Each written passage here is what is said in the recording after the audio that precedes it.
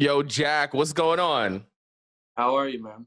I'm good. Well, let me tell you, I'm super excited because I'm a fan, like a fan. And normally I don't get or feel a type of way or be nervous or anything like that. But I'm like nervous because I want to do a good job because I am such a fan of your Wow. music, man. Wow, thank you for that. Wow. I appreciate you jumping on. How's your life feeling? How's quarantine and everything? Everything's good. I'm just trying to stay in a positive mind frame. I'm really focused on this next music, man. I'm really trying to kill it out. So that's where my head's at, to be honest. You're talking about new music?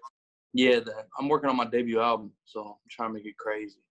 Man, well, from what you got before, like Confetti and 18 and Loose and things like that, like if it's going to be anything like that, we already know that it's going to be Oh, good. it's gonna be a big. We already did that. We're stepping up. Do you feel like not necessarily it's hard to evolve as an artist, but at what point do you come to yourself and you're like, we need to switch it up? Like, how does that happen? Yeah, it just happens through trial and error. You just see what you're missing. I think that's the best way to evolve. I feel like a lot of artists, they get stagnant because they don't have them conversations in the mirror of, why isn't this connecting? What am I missing? All the greats, they steadily got better because they said, what am I missing? I was just listening to an Andre 3000 interview before this, and he was talking about how he was rapping to one of his homeboys early in his career, early when he was young, a teenager. And he would rap, and his homeboy would be like, that ain't it. And then one day, he went in the booth and he rapped, but he used his speaking voice instead of like a rap voice. He uses, and they were like, that's it. But it takes moments like that to say, oh, this is what works. This is what connects. And I think it's crazy that that's the specific example.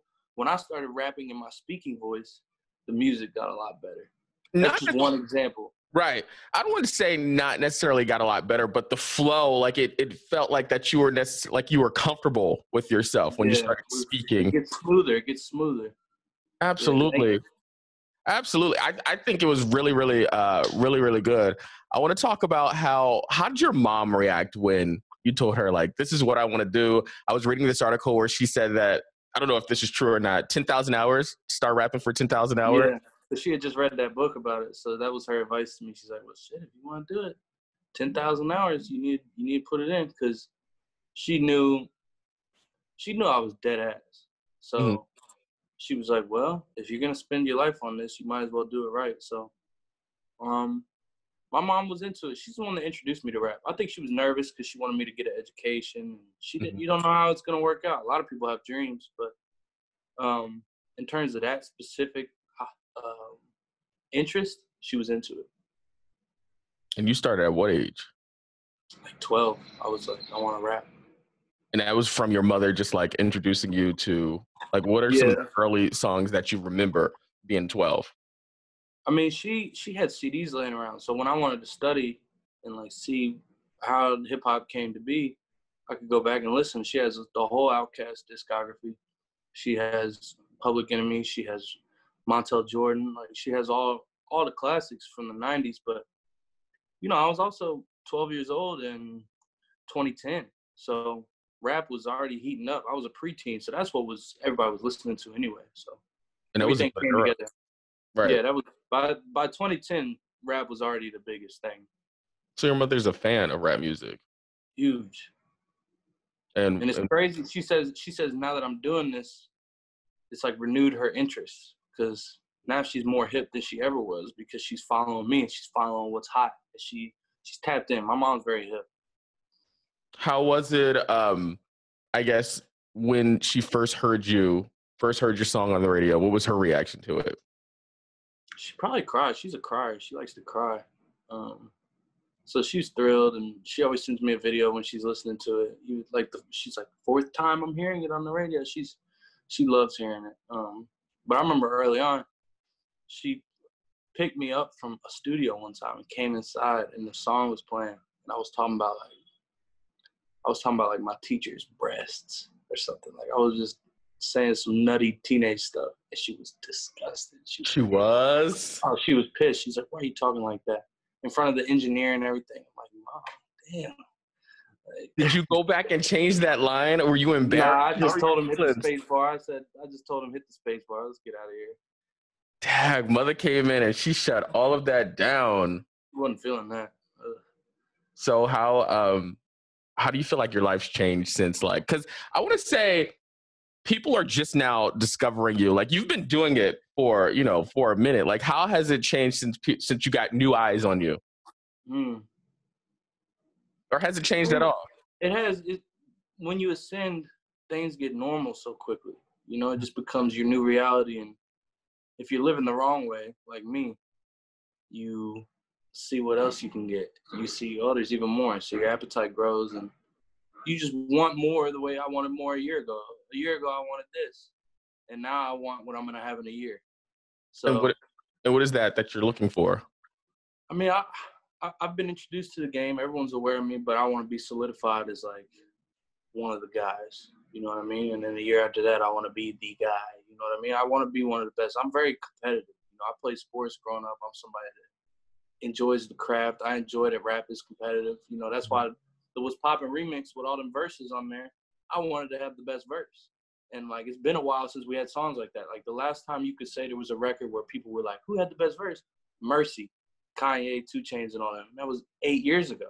So rap hasn't really been like that for a little while. And I'm not saying real hip-hop's back. I'm just saying I like the competitive aspect. So I want to be one of the best, bro. Like, I want to be one of the best. How'd you get everybody to jump on the What's Poppin' remix? Like, how'd you make that happen? Yeah, I got a little help from the man I signed to, DJ Drama. He's well connected, but a hot record is a hot record.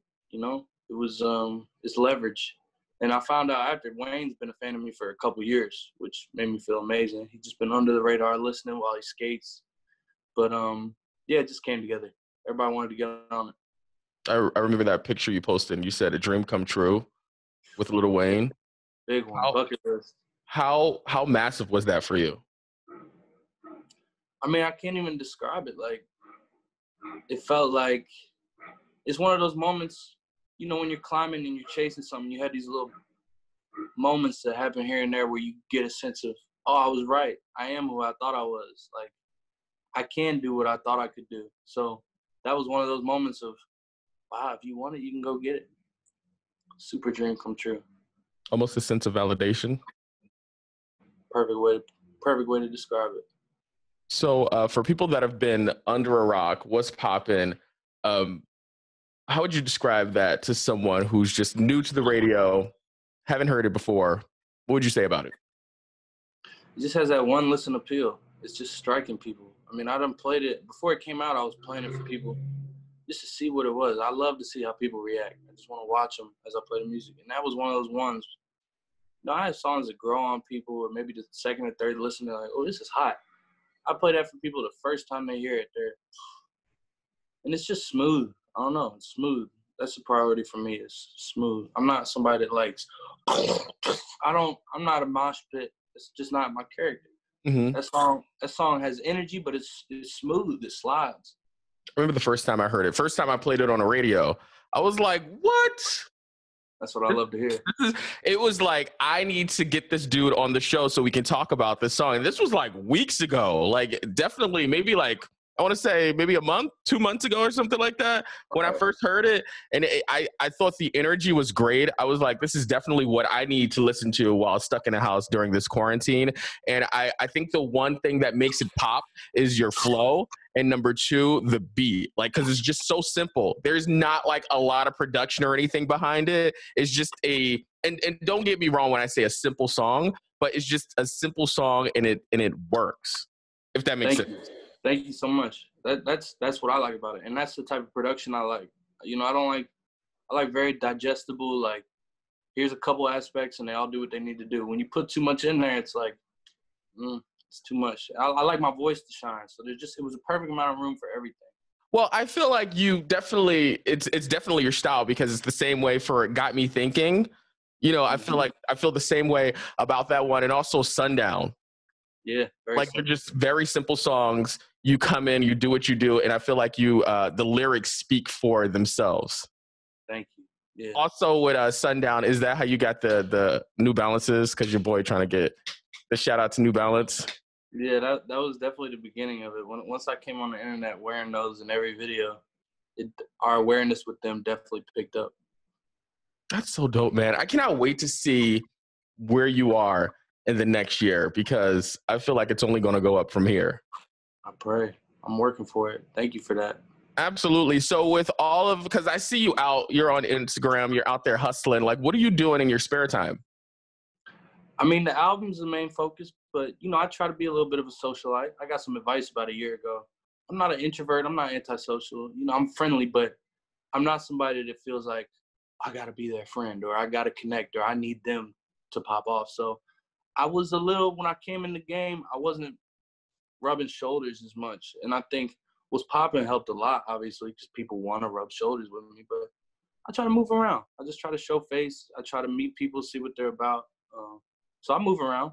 So, you know, it's about both. I like solitude, but I like to say, let me see what's up with this guy. Because there's some real ones in this industry. You know, people paint the industry as a very fake place, and in a way it can be, but there's a lot of people that you find that understand you because they're in a similar position. So I don't know if you're like big into astrology, but I'm a Pisces, you're a Pisces, and I feel like you just painted the whole Pisces like how we are. Like, well, we want to like do something, but then we want to like be able to be in our house and chill and relax. Is that what it says about us? Yeah. Wow. What's your birthday? 2/27. You're March 13th, right? Right. Yep. That's crazy. Pisces gang. You know, I was a class clown. That's part of the reason I wanted to rap is it feels good to get attention. Mm-hmm. So I think I have both sides though. And maybe that's a Pisces trait too, to have both. Absolutely. Like we can be the class clown, but then when it's time to like relax and chill, but I like to disappear and then come back and act like nothing's happened. Like, hey, what's up? 2 months later. That's me all day.